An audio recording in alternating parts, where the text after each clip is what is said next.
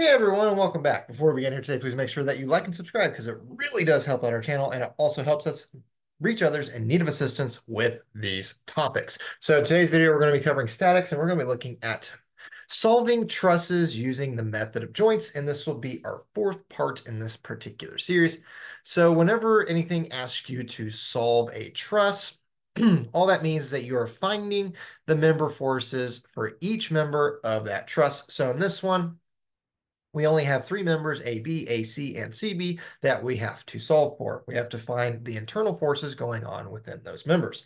So first thing you want to do with trusses, if it is not given to you at the start of the problem, is that you want to determine the reactions. That's your very first step. So we have a pin here at A and a roller here at C. So go ahead and throw on your assumption arrows for these reactions. I'm going to assume CY is upward, and then I'm going to assume AY is going downward. And when you find your reactions, if you get a negative number, that just means you assume the wrong direction. So just flip the arrow. No big deal.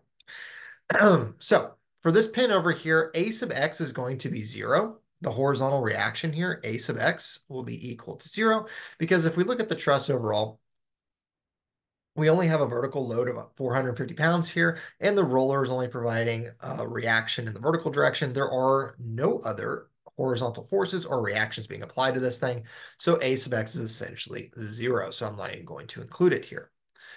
Alrighty, so finding reactions first, I'm going to sum my moments about A equal to 0. So that would give me C sub y here.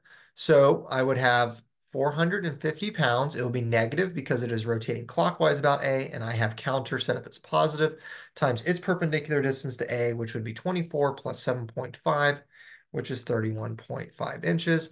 And then I have C sub y assumed upward, so it will be rotating counterclockwise, so that will be positive C sub y times 7.5 inches equal to 0. And thus my C sub y pops out to be a positive 1890 pounds. So I know my upward direction is correct since it came out to be positive. So this is 1890. Then what I can do is sum forces in the vertical direction to get my A sub y. So summing forces in the vertical direction, taking up as positive, I would have minus 450 pounds. I would have minus my AY, and then I have plus my 1890 for my C sub y is equal to 0. Thus, A sub y, when you solve for this, pops out to be a positive 1440 pounds. It came out positive, so that means my assumed arrow direction of down was the correct one, which this makes sense. If this thing is cantilevered out here, it's going to try to rotate this entire system like this. So A sub y has to be pointing downward to keep this truss in place so A doesn't lift up like that. So before you get into the member forces, always make sure your reactions make sense.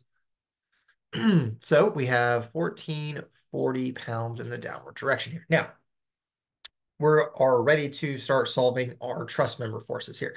And at this point, you can just pick a node or a joint and start there. Now, typically the best points to start solving your trusses would be at the reaction points, just because you have a lot more information there, typically, that you can start with. Now, if you start up a joint and you can't really solve for anything, you just move on to a different joint. It doesn't mean that you're starting off incorrectly or you're doing the process all wrong. It just means that sometimes you just can't start at that particular joint and you have to move on to a different one. So you may just have to joint hop. No big deal. So with this one, let's start at joint A. And remember, when you start at a joint, you are isolating that joint out. You are only concerned with the forces, the reactions, or the members that are connected to that joint. So I really don't care about anything else going on here. I don't care about BC. I don't care about the reaction at C sub y, and I do not care about this force of 450 pounds when I am looking at joint A. Alrighty, so what we are going to do with each joint is that we are going to sum forces in the horizontal and vertical directions. Now, this is a horizontal member, so it can only supply a horizontal force. A diagonal member can supply a vertical and a horizontal force. So if we were to sum forces in the vertical direction here, we would have AY going downward 1440 pounds. Well, this is a horizontal force, so it doesn't cancel with the 1440. This right here would be a horizontal force for AC, doesn't cancel with the 1440. This is the only other vertical force that can be applied here at joint A, and it must cancel with the 1440 to have equilibrium held. So what does this have to be? Well, this vertical force has to be 1440 pounds in the upward direction. So it has to be going upward. Okay, so how does that help me here? Well, this diagonal AC can only have two possible options here of its arrows occurring. So it can have arrows going like this, or it can have arrows going like this. This would signify that it's in compression. This one would be tension. Remember, your arrows at the opposite end have to be going in the opposite direction for that member. So this one is up and to the left. Opposite end at C has to be opposite arrow down and to the right. Well, we know that the 1440 has to be going in the upwards direction at joint A.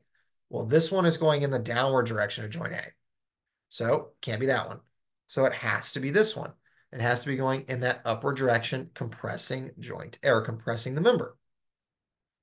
So what that means is that since this is up and to the left, that means that my X force will be going to the left relative to A. So how do we find that horizontal member? Well, what we can use is we can use a ratio of the dimensions, which is the slope of our member AC, and we can utilize that with the same ratio of the X and Y forces. They have to be the same. So essentially what we have here is this ratio that I'm about to write has to be true. So the X force over the Y force of that member has to be equal to the X dimension over the Y dimension for that member. They have to be equal to each other because all forces inside a true truss are only axial forces, so they have to follow the slope of the member. So utilizing this ratio here for AC, what do we have? Well, we have our X force is what we're trying to find, so I'm just going to abbreviate that as XF. Our Y force for the member we just found at 1440 has to be equal to our X dimension for AC. Well, our X dimension is 7.5 inches. Over our vertical dimension for AC, well, our vertical dimension is 10 inches. So we can just rearrange and we can solve for our X force inside of member AC. And what we find here is that this X force has to be equal to 1,080 pounds. So that means that this component here in the X direction is 1,080 pounds. Alrighty, so now we found the X and Y forces for AC. Now, what you could do if you wanted to find the true member force, you would just find the resultant here, the hypotenuse side of this little dimension triangle, and that would be your true value. Or what you can do is you can leave it like this. It's perfectly acceptable. So last thing to do would be complete the arrow here. So we have our arrow here at joint C, or joint A. We also need the arrow down here at joint C. Well, it is compressing joint A, so it has to be compressing and pushing on joint C as well. So opposite end, opposite arrow direction, since this is going up and to the left, this has to be going down and to the right here at joint C. Now we have completed the member. And as I said, what you could do is that you could also find the hypotenuse here if you wanted to, but it's not necessary. All right, so two more members to go through. Well, let's stick with joint A, and we still have a horizontal member here connecting in the joint A that we have to solve for. Well, looking at joint A, we have taken care of the Y directional forces. They all cancel with 1440 down, 1440 up. Well, now we have 1080 here acting to the left because this arrow is up and to the left.